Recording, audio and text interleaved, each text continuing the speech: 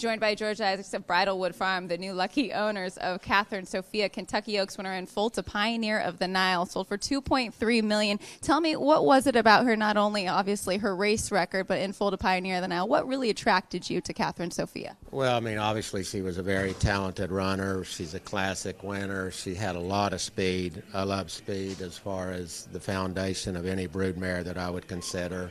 You know, precociousness and speed is dangerous. You can always try to add the stamina, which, you know, obviously they tried to do with the first breeding with Pioneer of the Nile.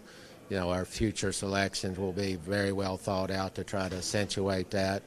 But absolutely love what we bought, and I thought we got pretty good value given the strength of the market.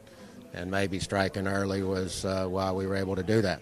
Got to strike while the iron's hot. And was this a horse that really you had on your short list the entire time? Was she kind of the gold star for you? Well, I only had 3 circled today, and she was the first that I had circled, so I feel very blessed that we got the circle checked off early in the day. Well, you're batting 1,000 right now. Best of luck with the rest of the sale. Thank you. Bye-bye. Cathryn, Sophia, Kentucky Oaks winner, going for $2.3 million to Bridlewell Farm.